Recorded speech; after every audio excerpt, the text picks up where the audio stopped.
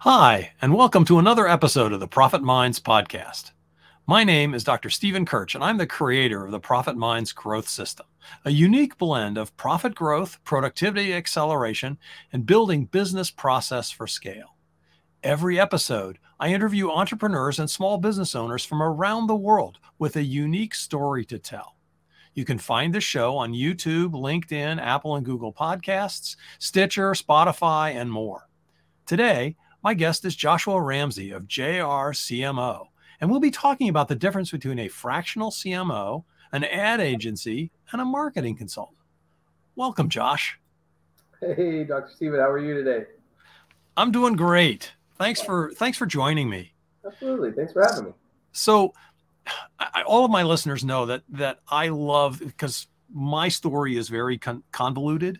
I love to hear the stories of how people got to where they are. So tell us your story. How did you get to be a fractional CMO? Yeah. So back in the 90s, I just enjoyed doing sales. So I got into selling media like transit advertising, billboards. I worked for a large company doing newspaper sales, ads in the newspaper, magazines, and so forth. So any type of media, traditional marketing that could be out there is what I did.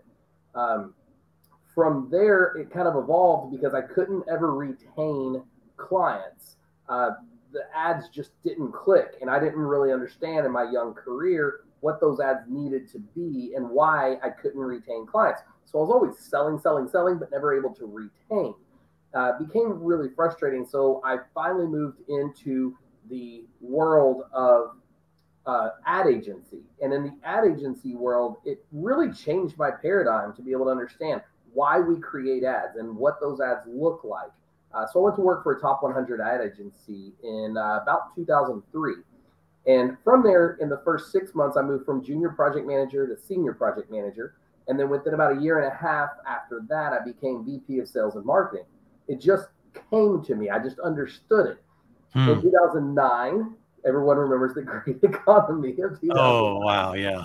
And I ended up through just the way things work, I had to start my own ad agency.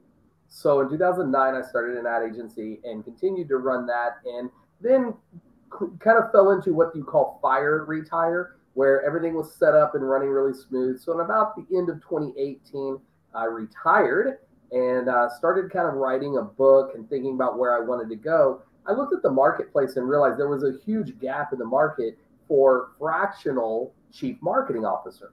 There was always a fractional CFO, but I never saw anything in the way of marketing of who can come in and work with a company and how do they take that company to the next level. So that's the brevity of my story and kind of the growth of where I've been and where I'm at now. Okay, so explain to our listeners and to me, right? What's the difference between a fractional CMO? I mean, again, everybody knows what a fractional CFO does, but Right. but a fractional CMO, what's the difference between that and having an ad or marketing agency or a marketing consultant? What distinguishes one for the other, and why would somebody want to choose one or the other? Yeah. So it's a great question. And a lot of people have that question, especially when they hear fractional CMO, wondering what is this? How does it work?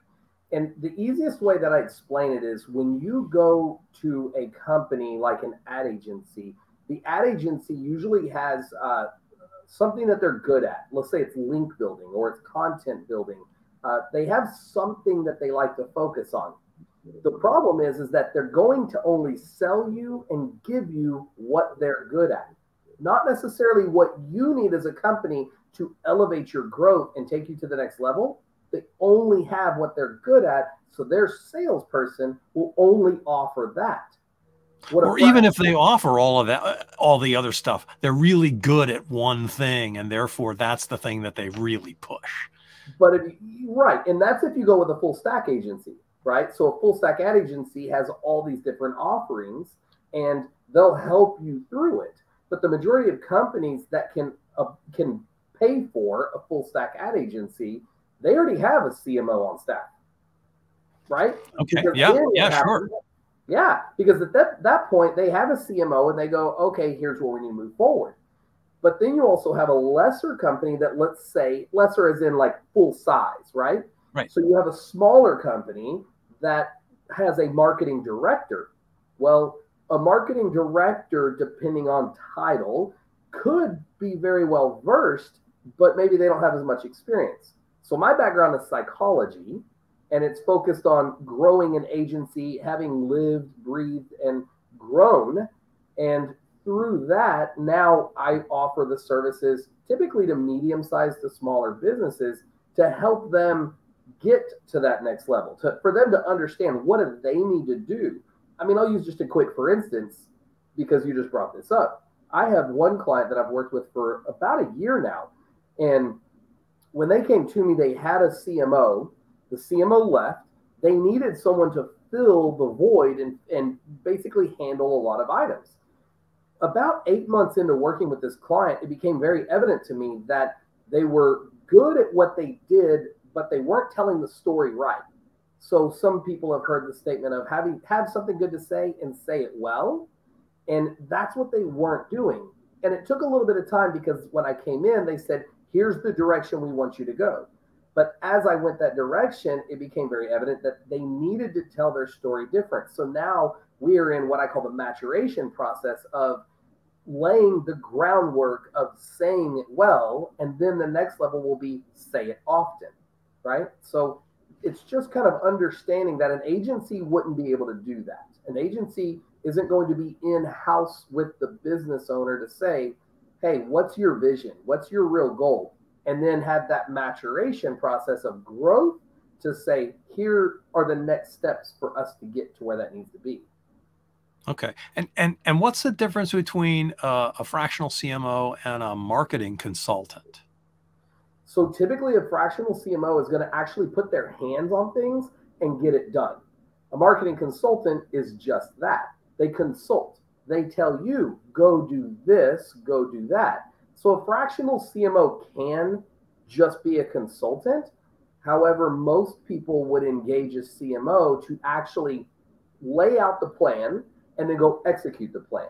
So some clients will come to me and they have an ad agency, but think about this.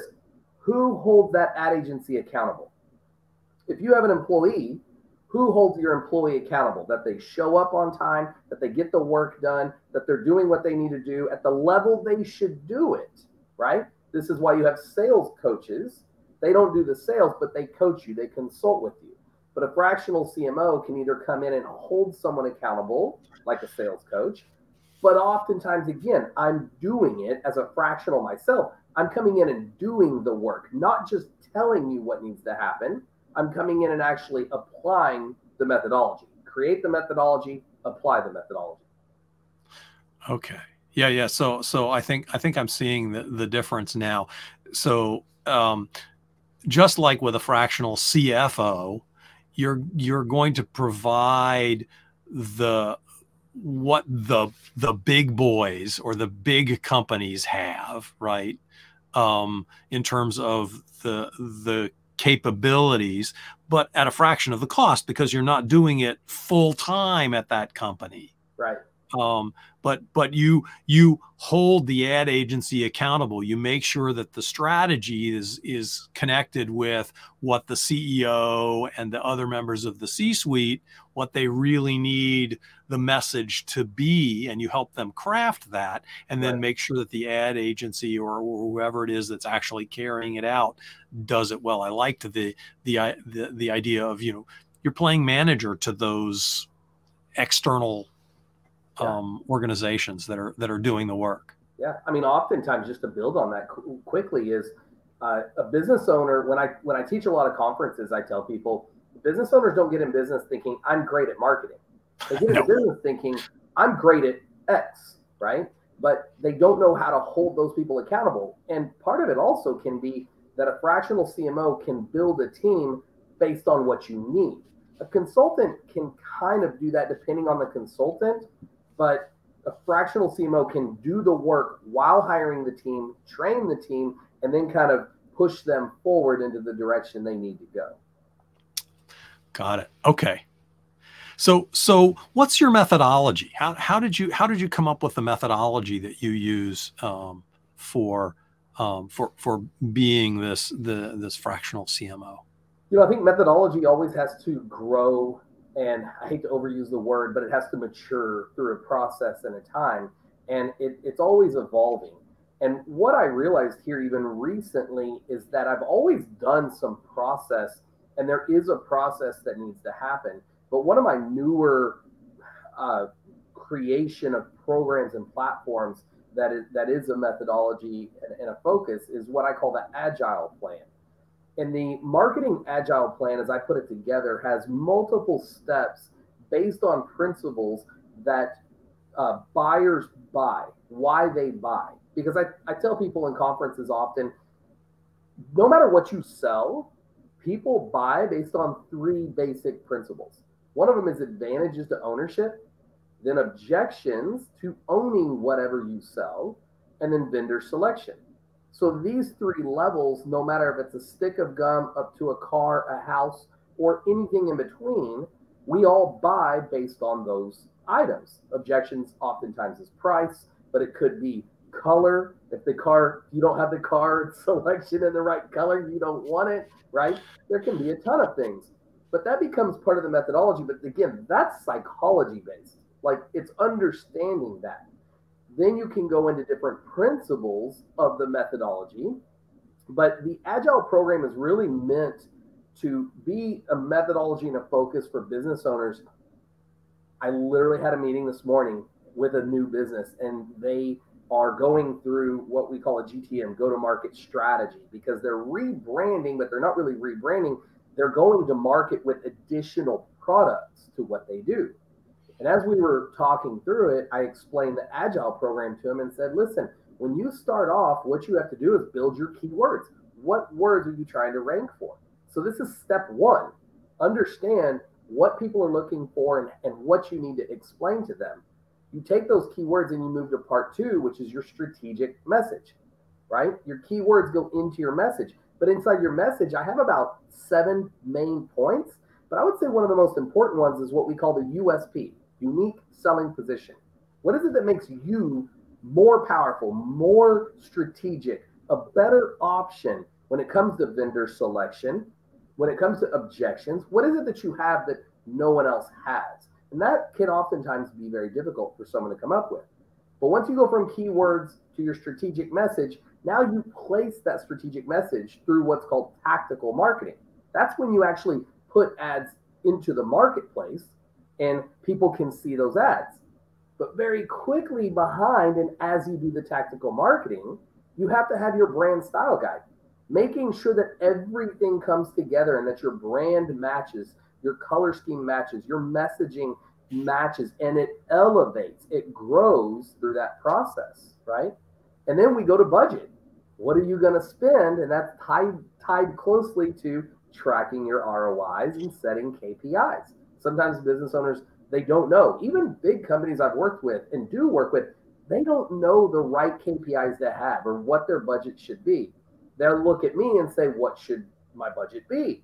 You tell me. And I'm going, no, you tell me. Because if I come in and go spend $5,000 and they go, I don't have $5,000, there's a little bit of a disconnect. So there is a little bit of a dance there that you have to work with somebody to understand. But again, that kind of goes back to the difference of a fractional CMO versus an agency. Who's going to make that determination of that budget, right? So that's the Agile program just simplified. There's a lot more to it, but that kind of gives you a little bit of a picture there. Okay. Yeah. So what I'm hearing is, it's a three-step process, right? Where you figure out what are the words, right? And then it's, how do you make that into a message that resonates as the potential buyer goes through those steps, right?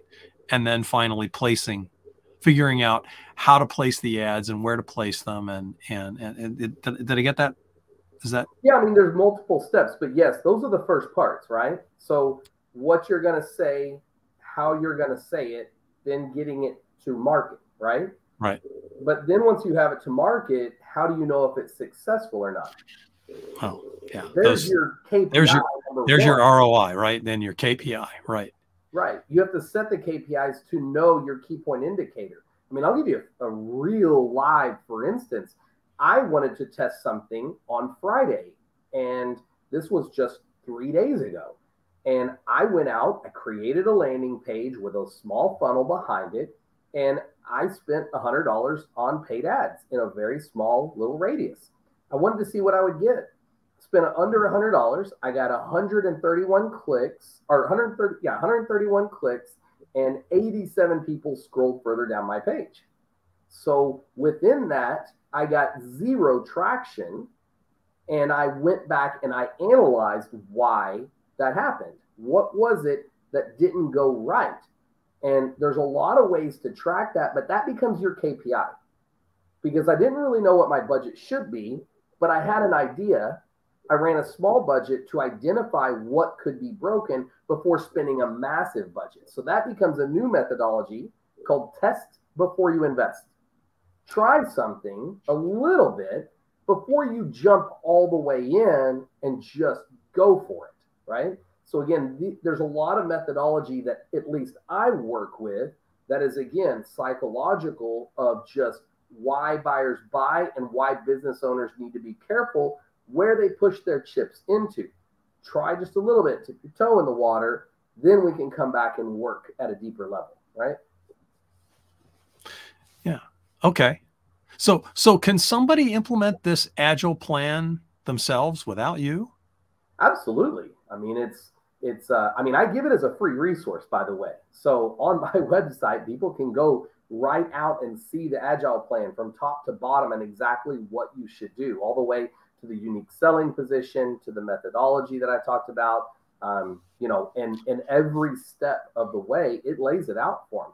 I'm a believer of give people all the information and let them do it. And, you know, for me, my best client is one that goes, I tried it and I don't think I hit the mark. Can you help me? Then I'm like, yeah, absolutely. But I also believe that if I can help someone grow to that next level, and they use my methodology, it's my belief, and I've seen it work, that they'll come back to me and they'll go, okay, I grew, now I need your help, and I've seen this work. And then they come back and they go, hey, let's do something together. Can we bring you in? And then I go, yeah, great. Let's see what happens. You know, that's great. Now, so you talked a little bit about your ideal client. I'd like to hear a little bit more about, you know, what's the best. What's a great client for you? How do you find them? Yeah. So the best client is a little bit of what I think every person out there that hires an agency or a marketing consultant or a fractional CMO. It's my belief that every business owner should know enough about it and have the right KPIs that they set. Don't let the agency set it for you, because they're going to control the narrative. But if you can set the right KPI, that's really important. So my best client, and the clients that I almost insist on working with, is someone that understands at least the basics of what I'm doing and why it's important, why it's relevant to them, and what is going to happen. What is the proper expectation? That's one reason why my average client stays with me more than 5 years. Because we set the proper expectation, we understand what is going to happen and what should happen, and then we talk about what the agility is of changing the process as needed along the way. So that's a little bit of what that looks like. So again, full circle, it's just an educated, or someone that's willing to be educated on the core principles of what we're trying to achieve and why. And I give that away for free every single day, because it's just, to me, it's good business practice. It's just, let me give information. I'll go do the work, but at least understand why I'm doing the work. And if I'm being paid, then why you're paying me, right? To kind of walk down that road. Okay. So if I think the other thing I'd like to talk a little bit about is you have an ebook. I do. Yeah. what's that about? And tell us a little bit about how folks can get a hold of that. Yeah, so I list the ebook for free on my website. And the book is really kind of the core points of writing marketing. It's really for that entrepreneur that's just trying to get their feet going. They're trying to understand what they should do and how. So there's different sections of the book. Some of it is psychology based of, why buyers make decisions when they buy, advantages, objections, vendor selection. Then there's other parts of the book that talk about writing the marketing and how you do it. And there's actually a template that'll help you step by step write that content. Chapter 1 actually starts out and it says what to look for from an ad agency. Like, what expectations should you have and how do you make a decision on an ad agency? What questions you should ask them. So there's a lot of great information, especially if someone's trying to get it going. But I will say this, my book is about 86 pages. It's a quick read because what I didn't want to do is create a bunch of fluff and filler where someone's reading a book and it takes them 3 days or 4 days. This is a book that if you're a quick reader, you can read it in a couple of hours, but it does take 2 or 3 times to read to really understand how to apply the items. But yeah, that's free on one of my websites as well. Great. So if people want to get a hold of you, what's the best way to reach out? So the best way really is to go to jrcmo.com. That stands for Josh Ramsey, Chief Marketing Officer. So jrcmo.com. And on there, I offer a free 2-hour consultation. So anybody that wants to chat for 2 hours, I ask that you fill out a short business evaluation. And then from that business evaluation, it gives me enough data that I can go do some quick research on who you are, what you've been doing, what your business is. And it just allows me to come in with a little bit more knowledge on what that looks like. So yeah, that free 2 hours, I feel like you can't really know someone in 20 minutes. So I put 2 hours out there to really be able to understand, who they are and what brought them to that level, that point of us having the conversation. Wow, that's great. A 2-hour consultation. That's a really generous offer. Like I said, my business since the mid 2000s, a big reason that I would say that things have grown and done so well for me has really been that I love the humanity of giving back to people and helping them grow. That's really where my heart is. I always ask in the conference, hey, what does Google care about? And everyone says money. And I said, Google doesn't care about money. They care about the user experience because they know that if you have a great user experience, what's going to happen? You're going to come back. You're going to keep working with them. That's why Google will probably never go away, because you don't go to Google, do a search and not find what you want. It may take you 2 or 3 times. Yeah. But you're always going to find what you're looking for, right? And that's why they've been such a great search engine. So I've just modeled the common sense of help people, right? It's just the right thing to do, to give them the information and let them make an educated decision on what's the next step. What does this look like? That's great. And that concludes our show. Thanks to our guest, Josh Ramsey. I hope you've learned something about what the heck is a fractional CMO. I know I did. This is Dr. Stephen Kirch of Profit Minds. Make sure you catch us again next time on YouTube, LinkedIn, Apple and Google Podcasts, Stitcher, Spotify, and more. Of course, I'd appreciate a good review on any of those platforms. Thanks again for joining us.